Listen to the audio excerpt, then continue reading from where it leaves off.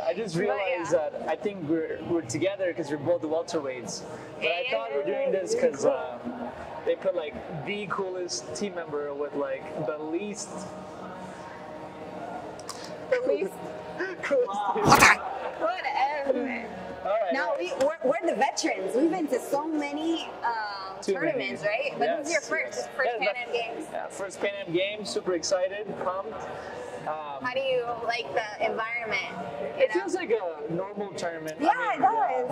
Because this time, in the other past Pan Am Games, usually there's a whole Olympic village, athlete village, you know? Okay. So we get to see all the other sports. So you see like volleyball? Yeah, you see volleyball, you see basketball, and one of the cool things is like you see these athletes and you guess their sport, right? So that's your pickup line, yeah. like, hey, what sport do you Hey, what sport do you win? No. You're a boxer? No. Me too. No. Yeah, for us it's just boxing and us. Yeah, so we know everybody except for the boxers. Yeah, the boxers, but it seemed pretty nice. They were all like super friendly. Yeah, and they were cool. laughing. Yeah, they're really I think cool. you and I are the most like goofy and funny team members on the team more right social, now. And those guys are more loud than us, right? Like they're just the whole time. I guess. chuckling. Yeah, we're able to like adapt to our environment where I think the others, they're just super excited and then maybe they kind of freak out or they don't know. Yeah.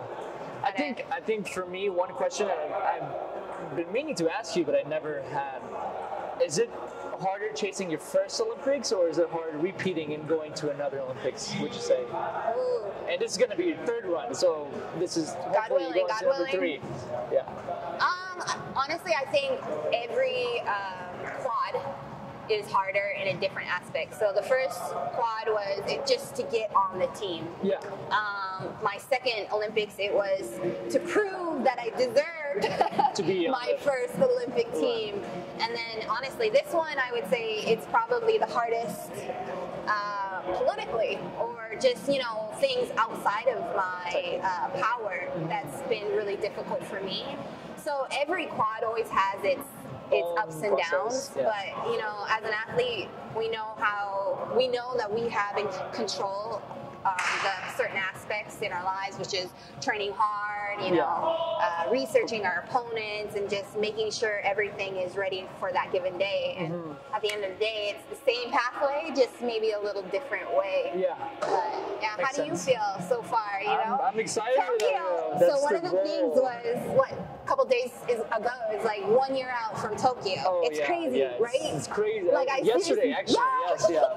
I remember like right after Rio when we were going to Worlds, or we were just starting for Tokyo. Now it's for the literally next run around, it's literally around next the year. corner. And it's less than that because qualifications is maybe 6 months away or whatever it's away. Yeah, absolutely. It's exciting, nerve-wracking, but I think for the most part it's just exciting as it is, and just the opportunity to do it is great, but doing it is going to be even better. So. Yeah, even better. And this is your first time in Peru, correct? Yes, first time.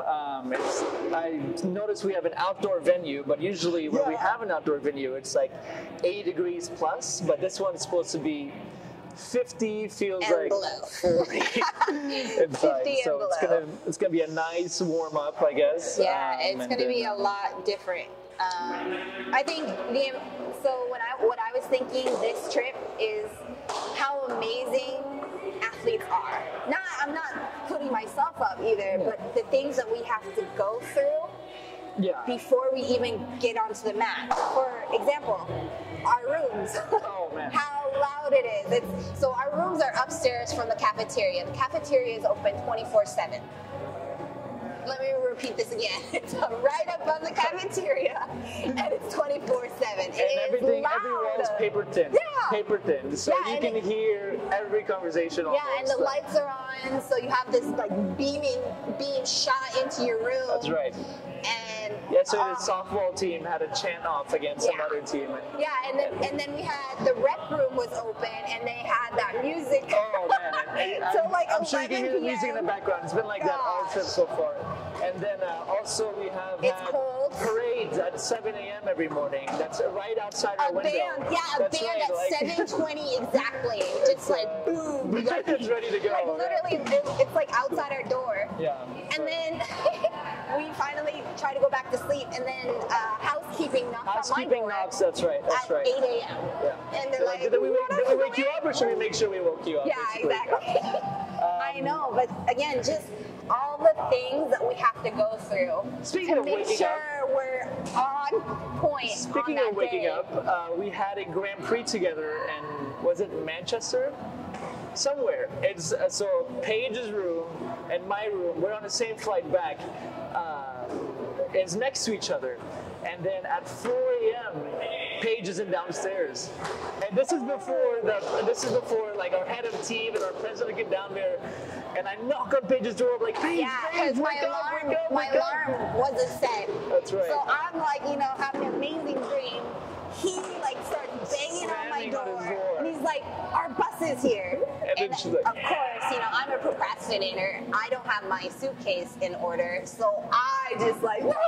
So I'm like, just throw me your sporting gear. I'll take it downstairs and throw your stuff in the bag, and then the whole ride, her and I are sitting in the back, and we're just laughing. Like, that when you can't stop laughing, it's the worst joke ever. Yeah, because somehow we got my stuff all the way down and got on the bus in less than like 10 minutes. Oh, we were fast. So that's why we were laughing hysterically. So that was like actually one of our first experiences together. It's just, and we're laughing the whole time because nobody realized how late and how disoriented I was. She was. Yeah.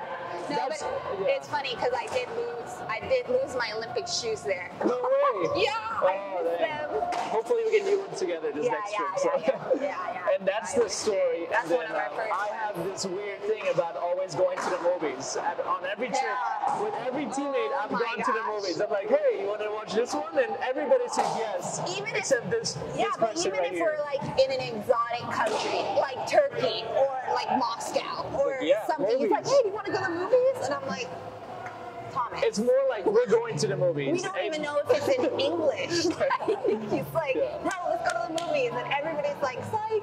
It's because the popcorn tastes different in every country you're in. I don't know if you're a popcorn fan or not, but... Speaking of, so one of the things that we love about like going to different countries is we love going to the grocery store. Yeah. Because our favorite aisle is what? Candy? Yeah, okay, candy. Just making sure I read the right vegetables, of course, and healthy stuff, She likes peanut M&Ms. I like the regular. Yeah. And game day, that's your thing, yeah, right? That's my thing. Mine's Snickers. My thing is peanut butter. Yeah. So if you want to buy anything, just a heads and up. Bananas. And no, but we always go. It's so bad because we're always like dieting and eating really healthy up to the tournament. Then as soon as we get there, it's like straight to the candy aisle. Yeah. Like forget about it. Gummy bears to M&Ms to... Yeah, but okay. So we always like look at the chocolates. If we go to Europe, we always go and get Milka chocolate. Oh, that's right. Milka chocolate is amazing. Or Buenos. Yeah, Kinders. Bueno. I was about to say, Kinders I are was blanking on the fire. name. But we haven't been able to do this yet in Peru because we're here. Yeah, we're literally stuck within these walls of like. It's nice of a naval academy. Yeah, it's we're nice, at a naval base. It's better than what I expected. I'll say that. Yeah. Right? What else? It's cold, but. So what's the coolest experience overall? Would it be Toronto or Olympics, or what's the best thing you've been to? Well, I guess like multi-sport games. Yeah, multi-sport games. Multi-sport games. I mean, of course, the Olympics is the best. Yeah. London, I was spoiled for London, but Toronto was amazing too. Okay. And Guadalajara. I mean, they all have their perks. Right. You know what I mean? So we'll eventually get there here in Peru. Like the opening ceremonies is tomorrow. Yeah. So I'm really excited about that. I think that's my favorite part of a multi-sport. And it's supposed to be Luis Fonsi. Yeah. So that'd be pretty cool. I think it would be cool. Who is that? The guy that's saying Despacito. Okay. Oh, okay. And then one more question would be is, what's the hardest tournament you fought in? Whether it's a G1 or Olympics, it could be because of like what's going on around it. Yeah. But it's just that Grand Prix gold we have, which is insane. Yeah. Costa Rica